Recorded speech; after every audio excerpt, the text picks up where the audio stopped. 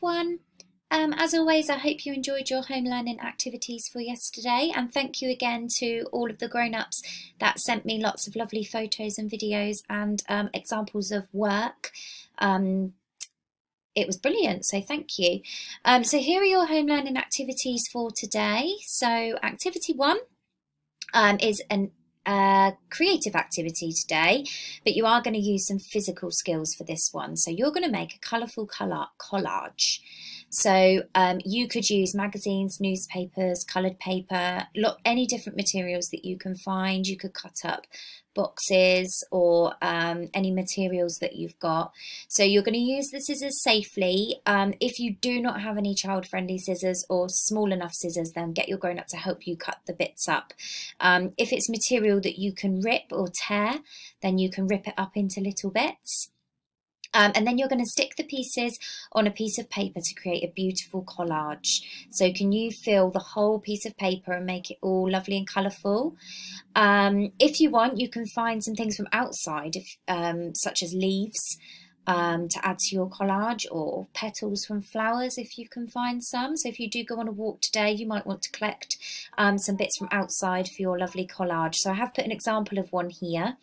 But yours doesn't have to look like this. It can look exactly how you want it to.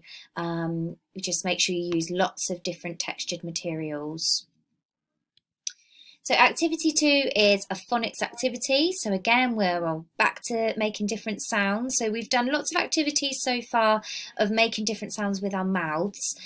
So now we're going to have a go at some body percussion and making different sounds with different parts of our bodies. Now we have practiced this in nursery already, so you should be familiar with this already. So you're going to ask a grown-up or an older sibling, an older brother or sister, to clap out a repeated pattern for you to copy. And then you're going to try and repeat it back to them. And then you can have a go at clapping a repeated pattern and see if they can repeat it back to you.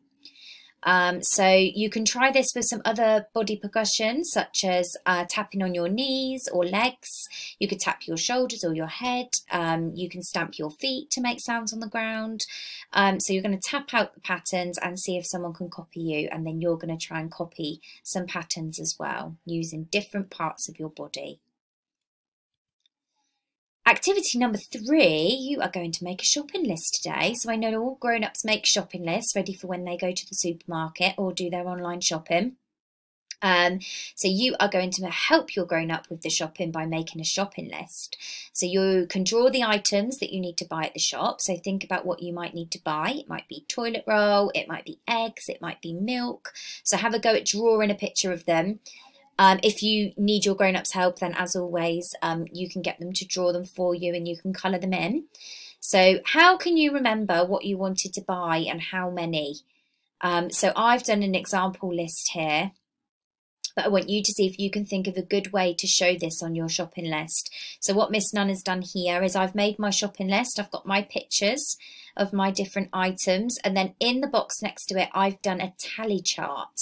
So I've used my lines with my pencil to say how many of each thing I need to buy, and then I've put the number next to it as well. If you can't write your numbers, that's absolutely fine. You can just do the marks. So if I look on my list here, I can see that I need 2 boxes of eggs. So I've got a box of eggs, and then in the box next to it, I've got 2 lines to show that I need 2 boxes of eggs.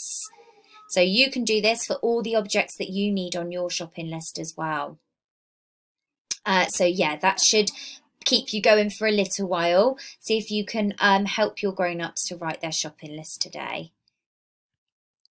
So that is all of your activities for today. As always, grown-ups, if you do have any questions or you need any help, then please just pop me an email on the F1 email address.